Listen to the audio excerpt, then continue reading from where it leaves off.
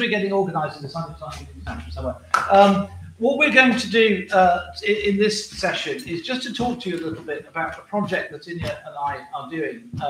We're making a disc, a modern disc, a CD, which is being released as the second of a label called Pennine Records, which I sort of set up here at the University of Huddersfield. The purpose of the record is to look at, the label rather, is to look at various sort of historically interested aspects of performance. Now, I use that deliberately slightly vague term for a reason, which is that I'm hoping to sort of encourage a whole range of different responses to, I think, what has been billed in terms of this conference as practice-led research. That may describe my esteemed colleague Inja more than me. I think I'm probably research-led practice, and increasingly actually as time goes on. So it's an interesting thing.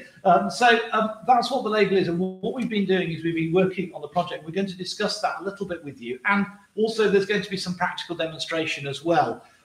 This, in the spirit indeed of early recordings and the late 19th, early 20th century, is quite spontaneous and slightly unplanned.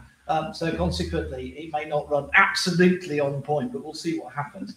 I'm just going to grab a music stand, if I may, because I think we're starting to steal it. Oh, what's this one over there? Okay, so yeah, so we started off with some really sort of basic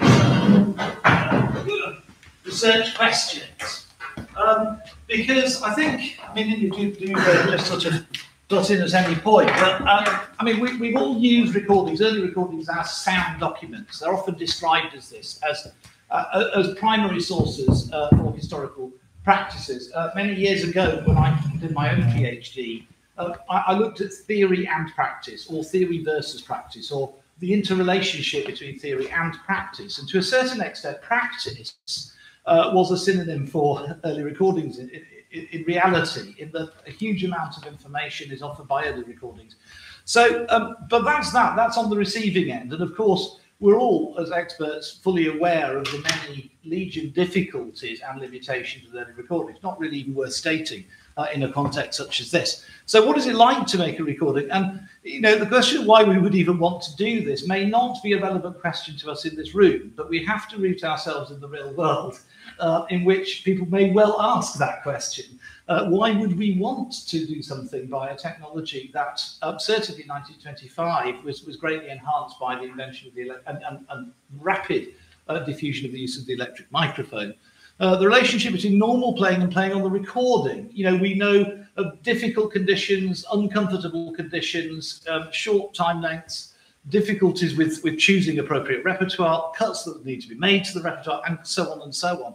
And what's it actually like to do this? I was absolutely thrilled when Inja sort of said, you know, that I could take part in this. This is literally a lifetime ambition, because having spent 25 years looking at and listening to these recordings, to actually make something with one of those technologies, because of course it is not a single one, was an amazing thing. Third point, it's fairly obvious, you can obviously read all of these things. So the question really is, are we, you know, if we're aiming to play in this kind of style, if we can actually make a document like that, if we can make that in a way that is convincing, and actually on the receiving of the output end is convincing, maybe that might validate something about what we're doing. Or on the other hand, it might not. I don't know. Do you have? Yes, I just wanted to just add a couple of things. I started the whole project because I realized that I can't really fully grasp what am I listening without understanding how this was made, and without not having any idea. I mean, of course, the reading the testimonies and reading the documents is one thing, but this feeling of feeling uncomfortable, which you so nicely understated, because it's more than uncomfortable, which you will all witness. This feeling of being uncomfortable is very specific to this recording process, and it really, it was important to me to understand to which level my body is uncomfortable in order. And at the same time that I need to produce something which sounds not uncomfortable, but relaxed, beautiful, with a ringing tone, and things like that. These are two very, very opposite things.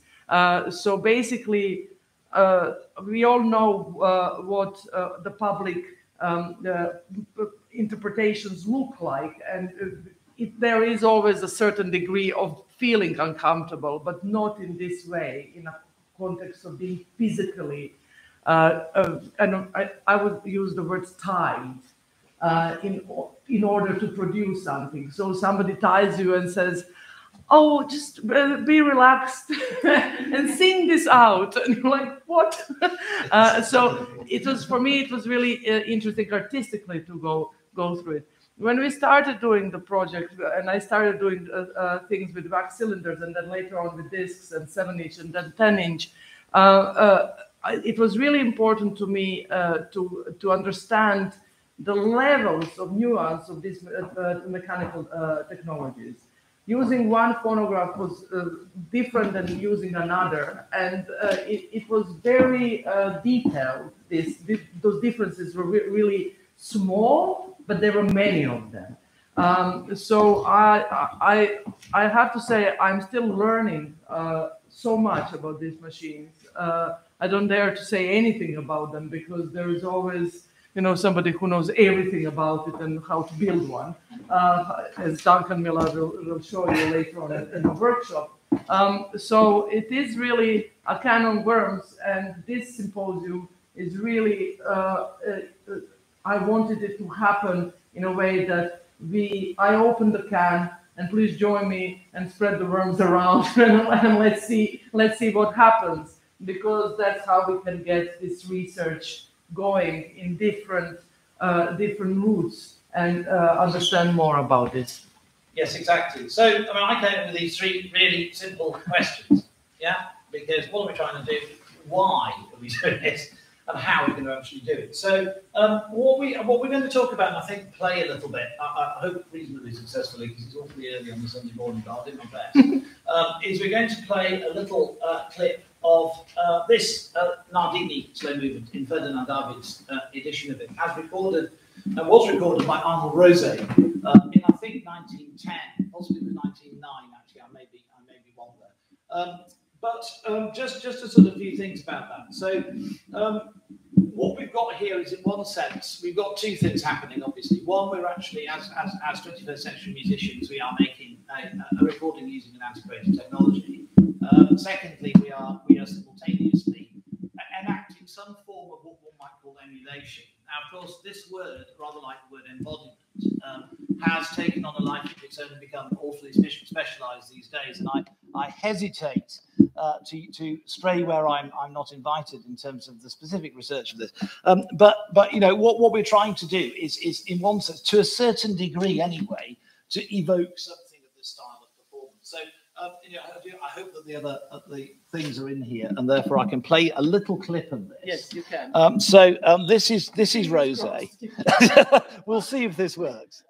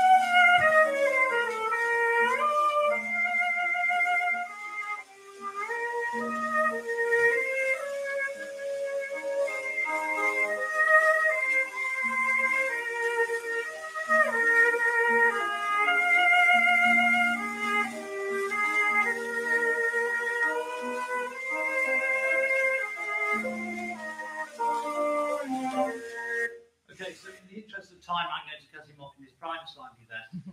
So Arnold Rose, probably well known to all, it's 1863 to 1946.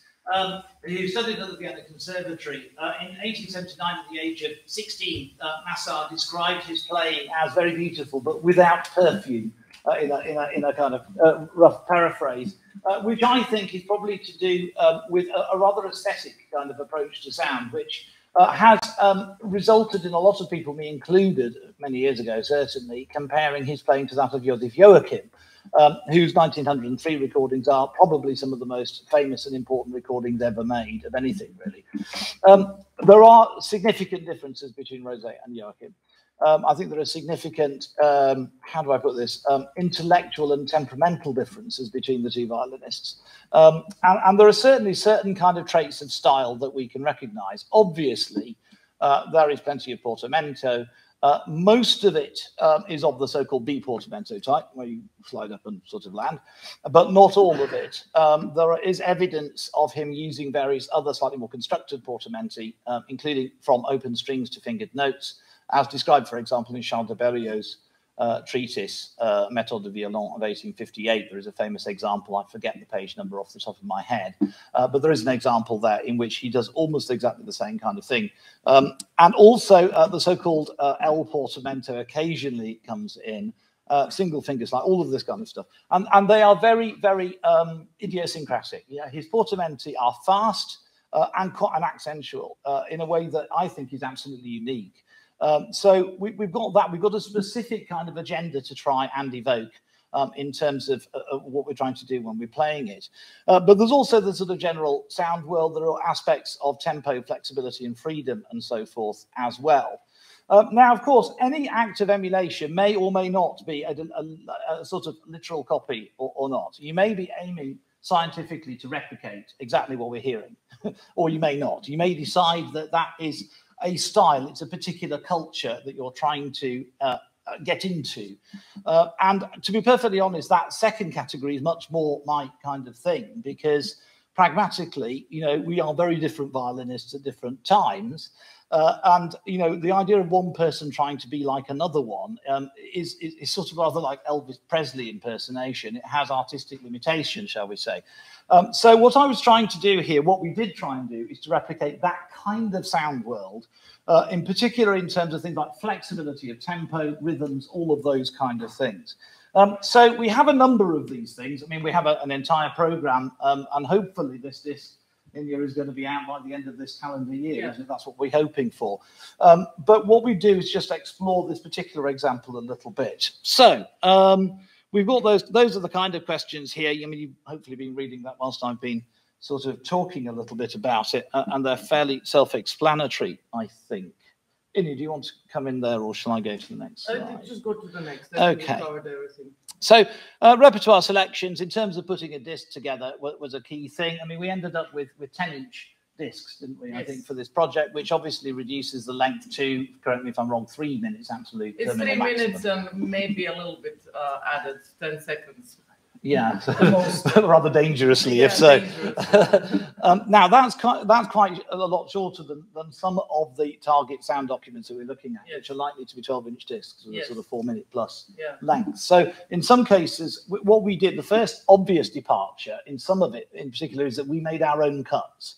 So in terms of a kind of artistic research-led practice, we were having to do the things that they did 120 years ago because we're doing the same thing. So we had to make exactly the same, you know, and in fact, only the other day when we were preparing this, we were thinking about, you know, we were not got enough time for this. You know, can we cut this bit of info? No, that doesn't work. You know, we need to find a way of replicating the harmonic structure without some sort of ghastly sort of, you know, clutchless gear change, so to speak.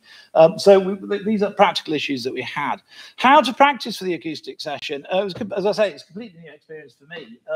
And you've already done quite a lot, yes. By the time we got to this. Yes, that is true. It's really weird. I always tried not to practice for it. I tried to practice just practicing in general, yeah.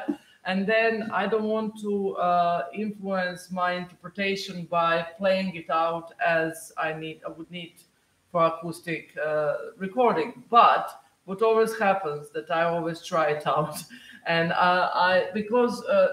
There is one specific reason why I do that. I try out playing everything, as we will show you now. Everything needs to be played much louder than you would expect, which will then change the natural flow of the phrase. It will change my positioning of the hands, because piano hands are not the same.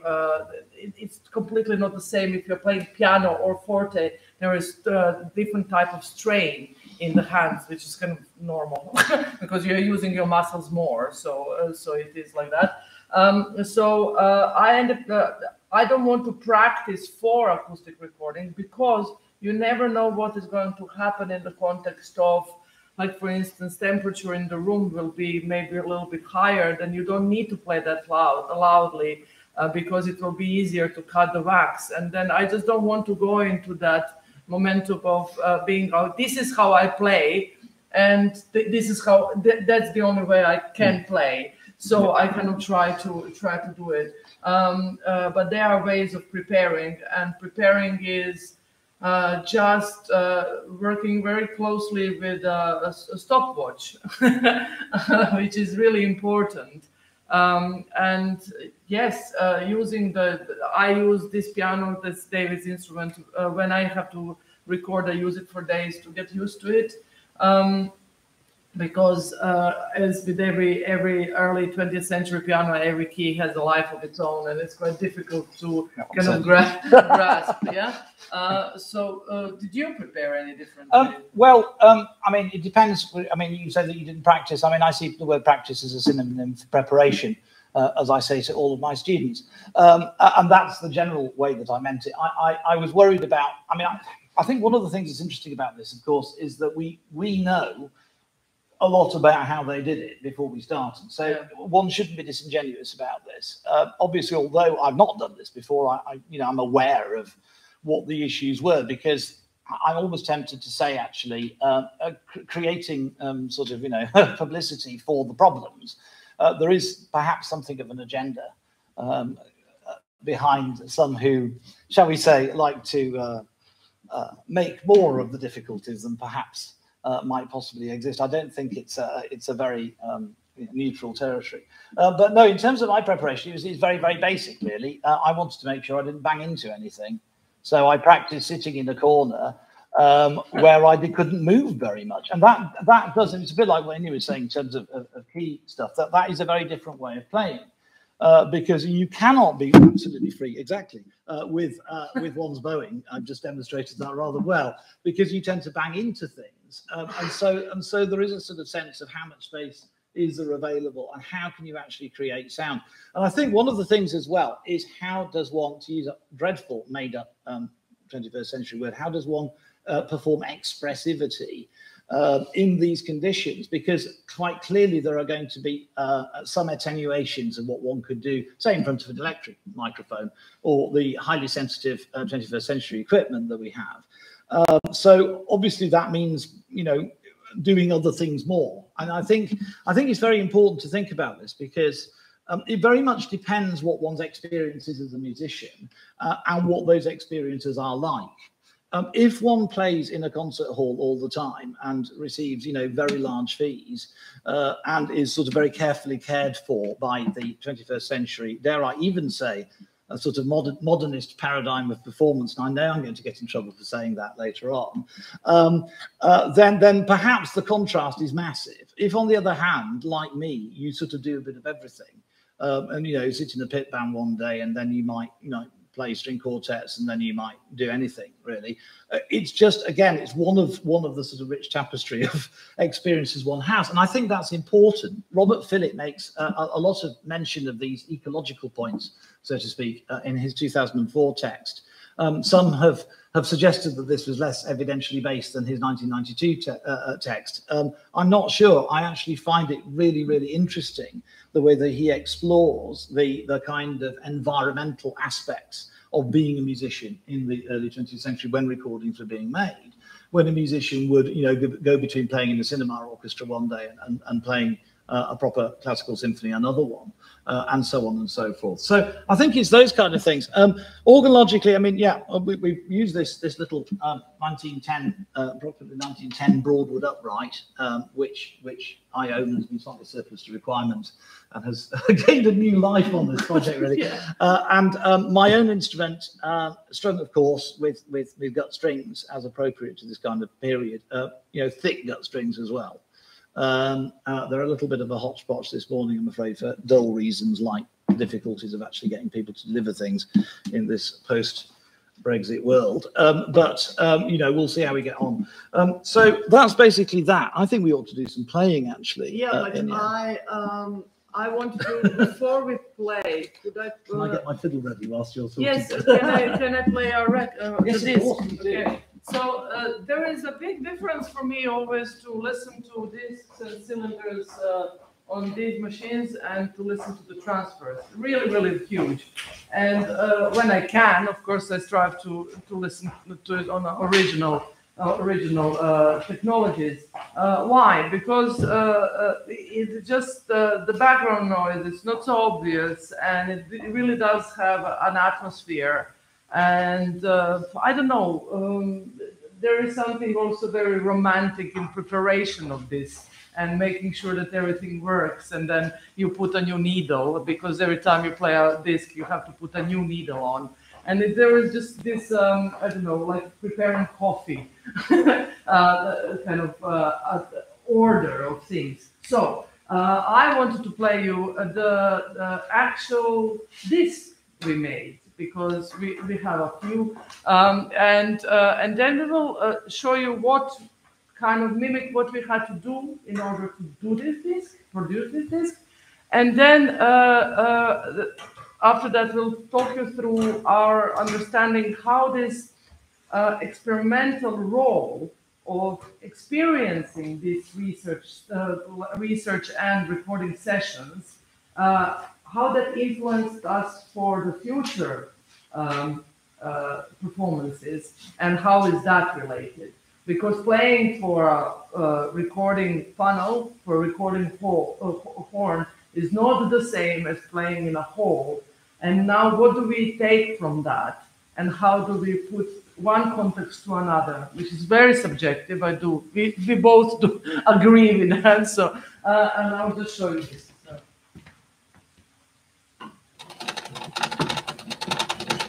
So it's the same piece, yeah?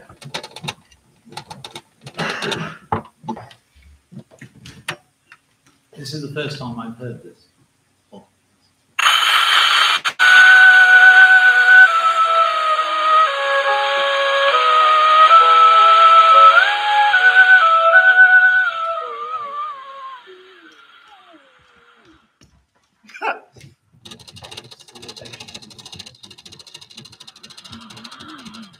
Sorry.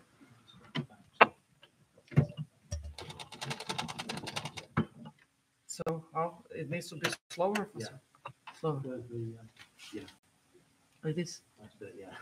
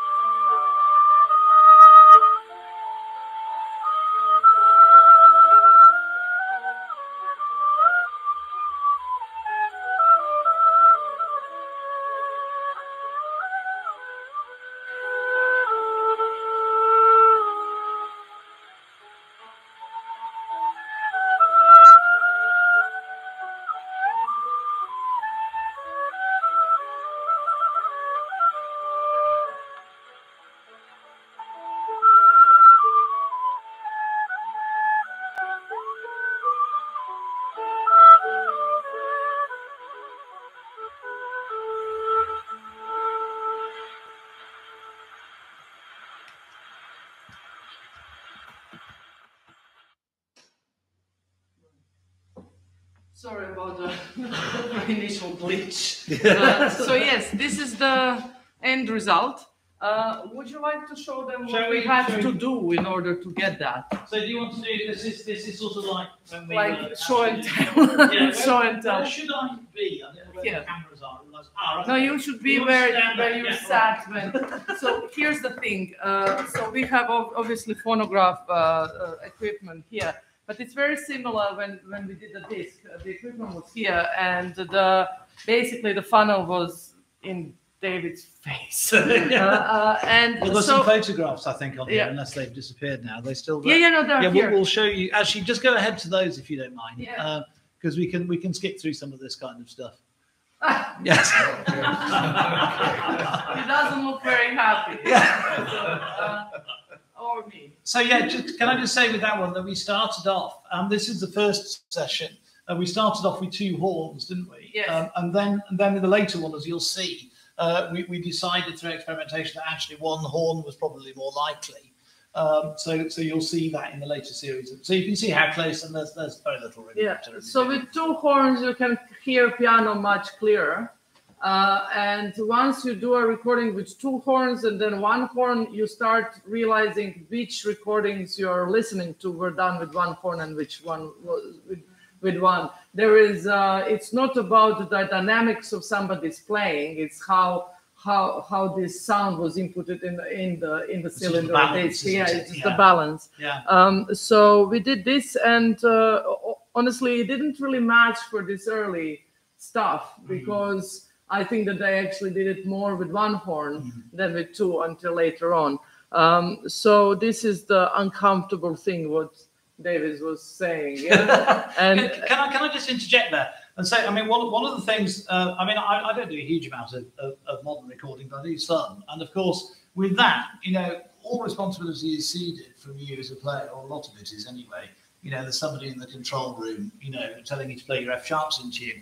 And there's all that kind of stuff. And basically, because of the fantastic sensitivity of the equipment, you know, it's all about that. Whereas with this, you are the producer, and you have to do it yourself. So, you know, you have to find, it's a little bit like teaching on Zoom, he said with passion. You know, you have to find a way. I mean, I play on Zoom in a way that I play doing this kind of thing, in order that everything is really clear. So I think that was a really profound difference. And in a funny kind of way, that therefore suggests an irony here, which is that we have more control over the end product, arguably, than we might do with modern recording. Anyway, I just thought I'd just... Sorry. Yeah, and also because it's always 1 take. Yeah, I mean, that makes a difference. It makes me very nervous because I think that playing in front of the audience, it's always much more forgiving. People are very happy to be on a concert. So if you play a wrong note, it's not really such a big deal. It's about delivering the whole atmosphere and experience, and it's never about these little details. But when you listen to the record, to the disc, it is, because everybody is listening in a different way, and I think it's actually making this recording as in 1 take is more nerve-wracking for me than playing live concert. I don't know why, because also, as you said, you are in a role of producer. You can allow it if you are going to share it with colleagues or not, but kind of, you know what you did, and you can't sleep at night. I think the other thing as well, of course, is that you've got no control over anything. So, you know, you could get at the end of this, and Duncan might say, "Oh, we can't do that. You know, there's too much wax wharf building up, or there's a bubble in the thing, or whatever." So, and of course, we don't get to hear it. We can't go into the control room and have a listen back. You know, and I didn't hear this for weeks. Afterwards, and that was an electronic file through my computer sound system. This is the first time I've heard it as a physical disc this morning, which is quite an odd experience, I can tell you. But yeah, I think that element is also so yeah. Here you can see this is our second COVID session, hence I'm wearing a mask, and you can sort of see there that we're just using the 1. That seemed to be that's what you heard. That was the session of which you heard that recording. Yeah. This is how much we wanted to do this. We actually put this piano from the university where we were not allowed to meet to the my house, which is this on the photo, where we were allowed to meet because we were doing work. So at that time, we were allowed to meet in our house. So we all did work in my house and paid for the piano to be delivered to Sheffield, where I live. So yes, and did an improvised studio in my living room. So this is how it all looked like. As you can see, David doesn't have a score. You had something, you know, far away. I had a score, but it was sort of big and miles away. Yeah.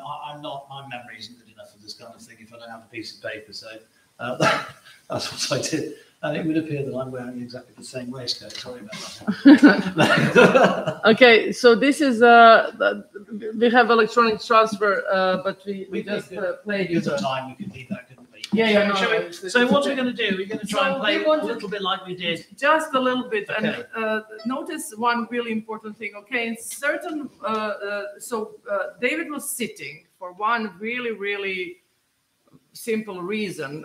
We didn't have legs high enough to put the machine on. Okay, so it's very simple.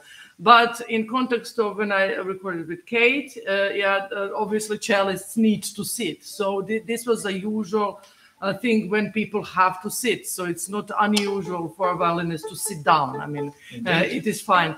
Because he was sitting, there was no chamber communication whatsoever. It was 1, 2, 3, and we go and we meet at the end.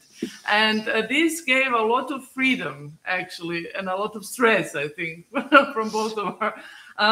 And you have to notice another thing, which I believe is very uncomfortable. I had to play quite loudly, as I said, because we are doing with one horn. He's sitting just next with a head in the sound box, which I think that is really horrible, especially because I'm really, how we would say in piano world, banging the piano like really hard. So it was extraordinary. Yes. Yeah, okay. So you will witness that. We'll not do it for too long. So we can do the. Yeah. No. I think. Oh, it's gone fast again.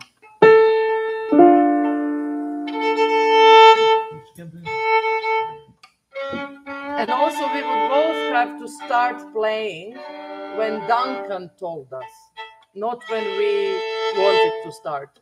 So we would be sitting here, and then a man would raise his hand, and then you go. I'll try and replicate vaguely what I was doing. So I was sort of seated slightly to the side, and I've got the bell sort of here. Now, obviously, this means that string crossings that way are quite exciting. So yeah, you end up actually lowering the elbow, and it's somewhat in this sort of old Germanic manner, because otherwise you end up hitting things. But shall we just try? So this is sort of what we did. And I think what my thought was, because I think this is what they did anyway, is that I will try and make as much as I can of variations of tempo and rhythm and so on, in order to create expressivity that way. Dare I say, rather as a pipe organist might do. If you can't, well, you can change registration, of course, but articulation, tempo, shaping is almost entirely through that. It's much less through dynamic shaping. That was my experience anyway. Should we try? Yes. Should we do like first 8 bars or something? A little bit more than that, maybe. More? Okay. Yeah. I just stopped. Yeah. Okay. Let's go.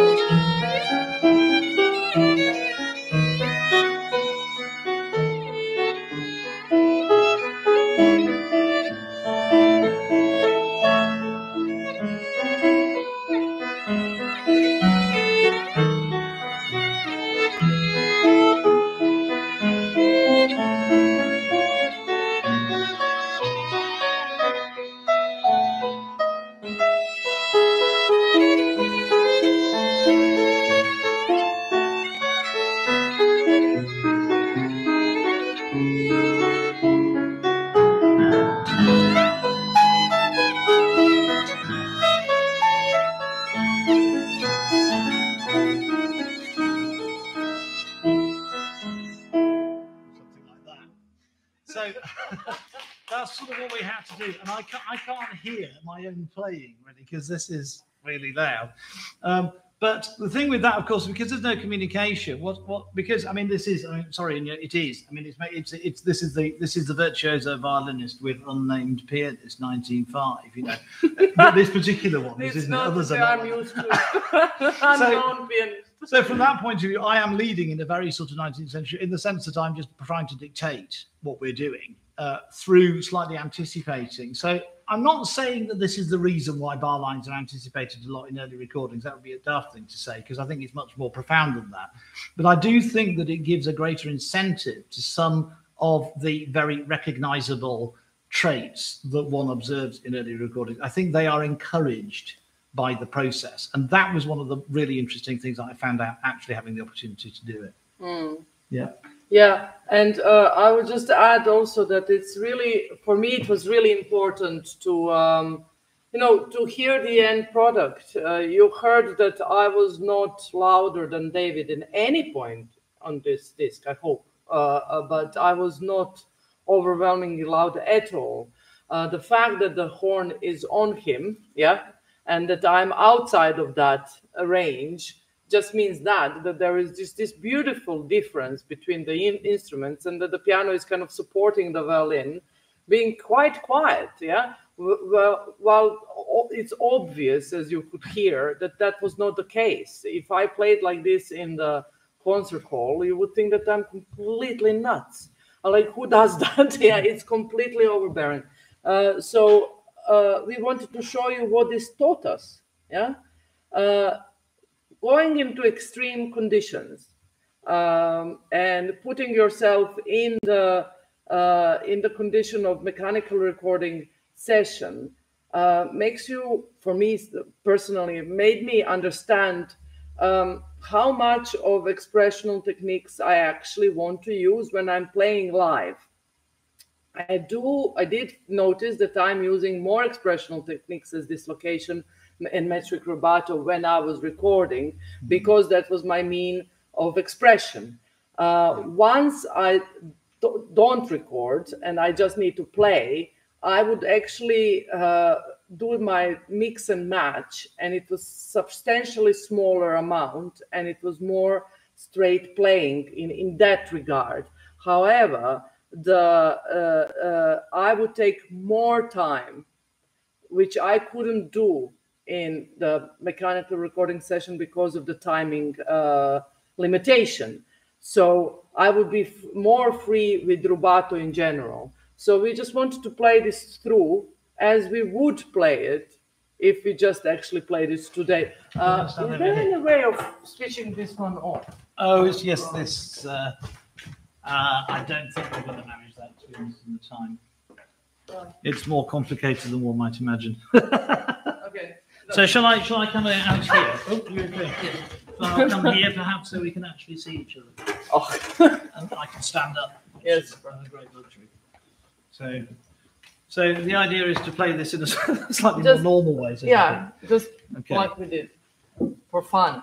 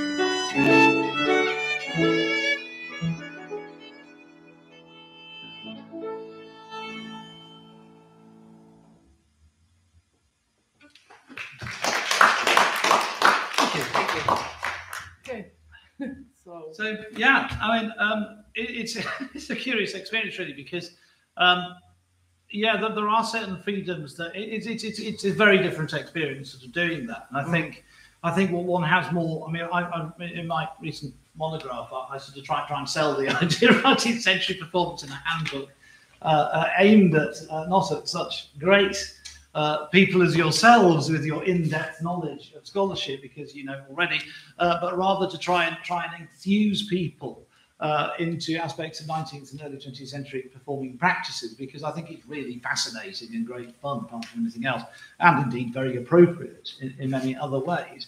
But one of the things that I talk about is sort of, you know, everything is potentially an expressive possibility. You know, we don't have this sort of, we draw lines in different places. I won't say that people in the 20th century, 21st century play exactly what it says on the page, because that is impossible and patently untrue, and a great disservice to many of my great colleagues who are not interested in historical performance. But at the same time, it is also true to say that those lines are drawn in very different places, and that there are more things that one tends to explore more, perhaps to a greater degree, accelerandi and so on and so forth. Obviously, the recording process, I think, can tend to, not exaggerate, but it tends to draw certain elements of that out, perhaps more than others. Yes. And I think so I think that's the thing. So you end up, it almost becomes more complicated. Yes. Then just doing that, it felt more complicated to Yes. do that than it did down there, because I thought, well, I've now got the opportunity to do this. What shall I do with dynamics? And actually, I found that a more disconcerting experience for you this morning than it was sitting in that chair. So it's a curious thing. Yeah. Anyway. Well, that's it. Yes, that's all from us. Hope you enjoyed it. Yes, we left this in a slightly random place. Yes. I don't think there's anything else particularly. I don't know what the time is. It's 3 to 10. It's 3 to 10. Wow. So we have 3 minutes to for some questions. If somebody has a question. I'll keep an eye on you. Okay, super. Yes. I'll try to keep it brief. I thought that was really interesting about what you were saying about that close light and certain instruments coming to the fore as a result of that. Thinking about, does the wax recording favour certain timbres, certain instruments? I'm thinking in terms of we've all grown up with vinyl recordings, and then moving on to CD digital recordings, and there is a view out there that Okay. I don't know how romantic it is. So the things which record the best are the voice and the violin. And so the things which you can actually approach to the funnel. So it's not about the wax, it's about coming to the recording form. Because obviously you can kind of go really, really close. While I have such a big soundboard that it's very difficult. So when you put a funnel to the piano, then it records certain things better than the others. The phonograph, I wrote about that because we did some measurements. The phonograph doesn't catch easily bass notes, and it kind of catches the middle range the best, and then the high pitched notes also are not so well. So it's limited, but it's not as limited as one would think. So all the bass notes you would hear on this disc. So which is different machinery, but not so far away from it.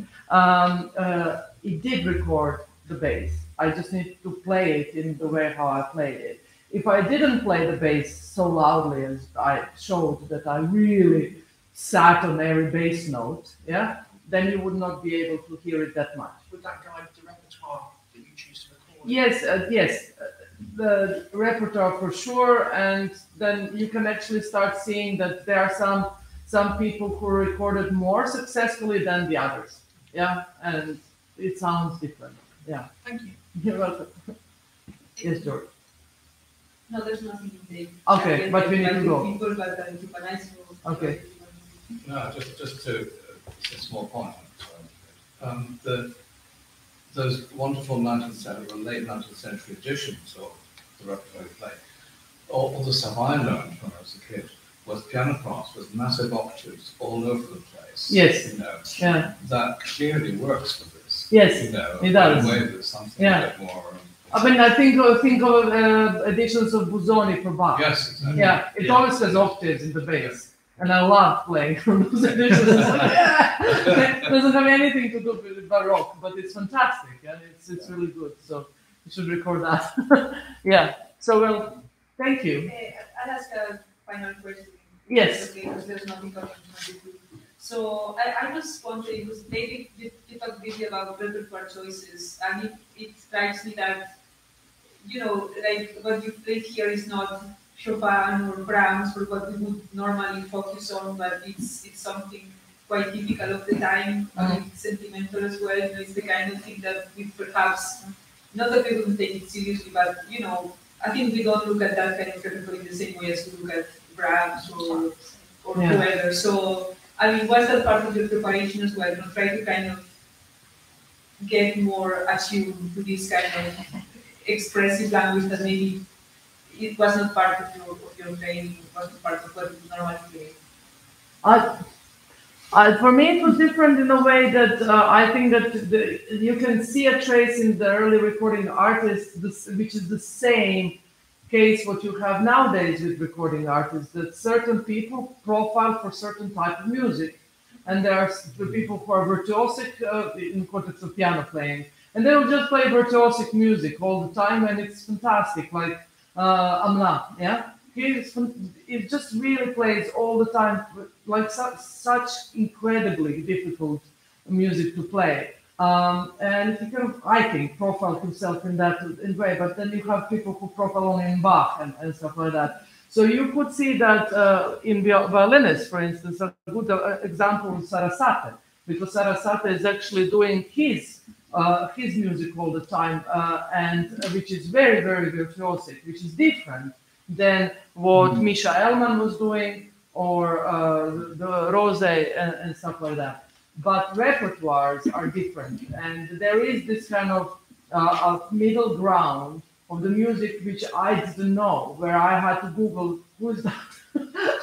Who is that? When did they, which era am I playing? And also, I mean, Nardini is a Baroque composer, yeah? How is this written? I mean, it's not written as a Baroque accompaniment, it's completely romanticized, yeah? So I'm playing it in a romantic way. You're not playing it in a harp. No, yes, exactly. But I say, all the AHRC editions yeah. give somebody on a nasty kawaii piano somewhere a harpsichord part. I'd much rather than have them. Play the piano. Yeah, it's like this thing that you shouldn't use the pedal on the piano. Yeah, if I could just interject that, I think the thing the profound thing is, generally speaking, violinists played the way they played. They didn't necessarily play the music differently.